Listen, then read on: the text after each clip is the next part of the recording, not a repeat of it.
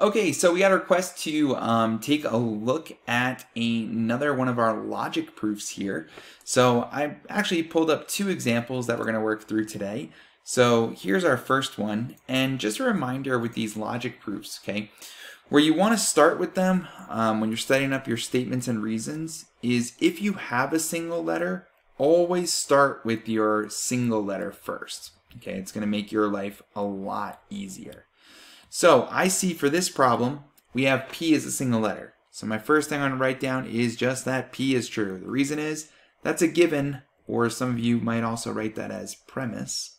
Okay. But that's going to be our given here. And then I'm going to look for something else that has a P in it that they gave me. Well, I'm looking at the first line, and I can see they gave us that P implies A. Okay, that's right up here. So that was another given statement. So what can we conclude from this? Well, if P is true, then I know that P is true as well.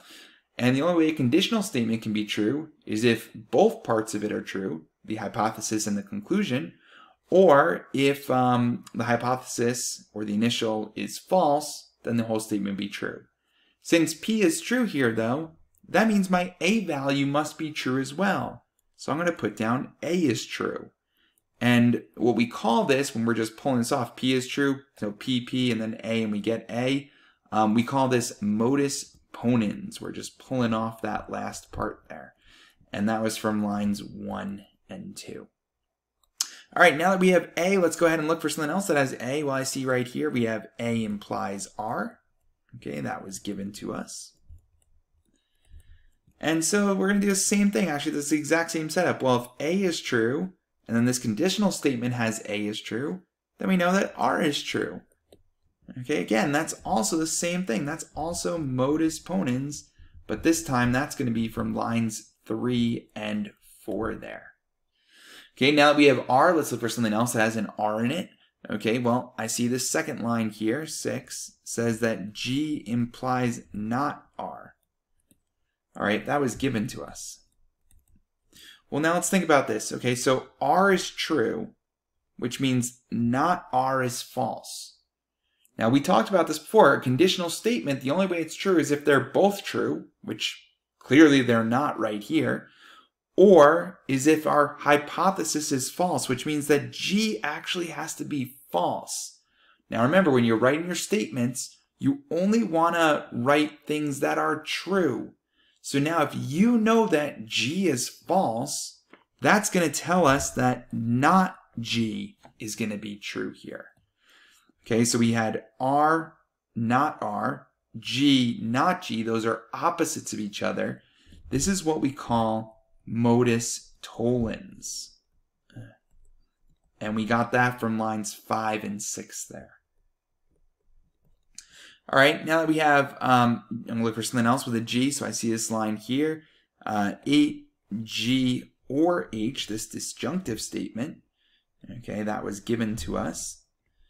And now we're going to use this. Well, if not G is true, and I know G is false, the only way a disjunctive statement is true is if one of those, at least one of those is true. So either G is true, or H is true, or they're both true.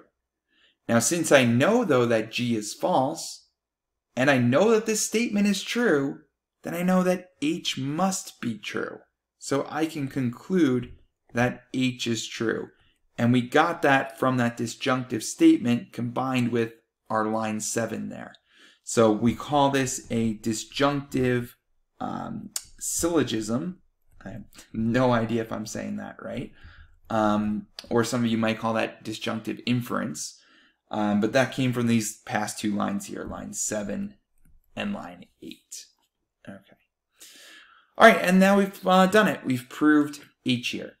Okay, so let's try one more of these here. Okay, I have a whole nother set.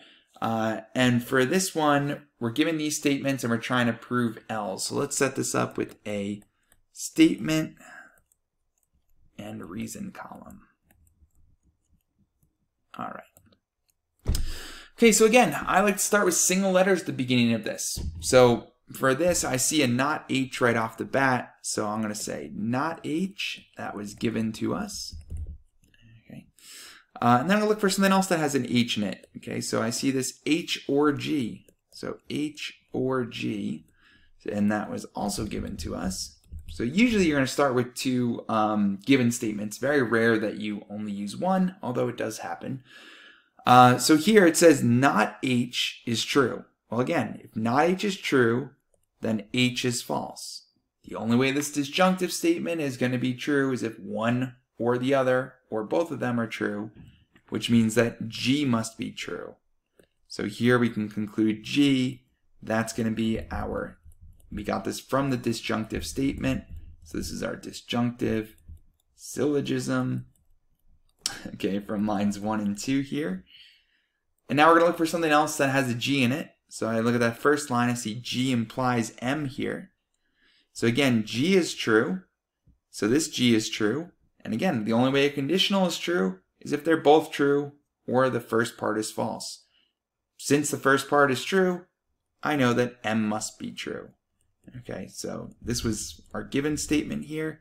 And now I can conclude that M is true. And the reason why we just did that, when you're just pulling off that last part, okay, that's called that modus ponens. I think I've also seen this called detachment before. So if you're using detachment, you might see it like that. This is from lines 3 and 4. Okay, because you're literally just detaching the M. And then 6 here, let's look for something else that has an M in it. Okay, so I see line 2 there. We have M implies not P. Okay, that was given to us. And so what can I conclude from this? Well, we know M is true. We know this M is true then, which means, again, for this conditional statement to be true, then not P is going to have to be true. Okay, we need a true followed by a true. So not P is true. Again, we had MM. We just detached that not P there. So that's going to be our modus ponens again. And we got that from lines 5 and 6. We use those two statements to make that conclusion. All right, so now here we are going to look at the last thing we have here. So we have that not L implies P. That was given. And so if I look at this here, we know that not P is true.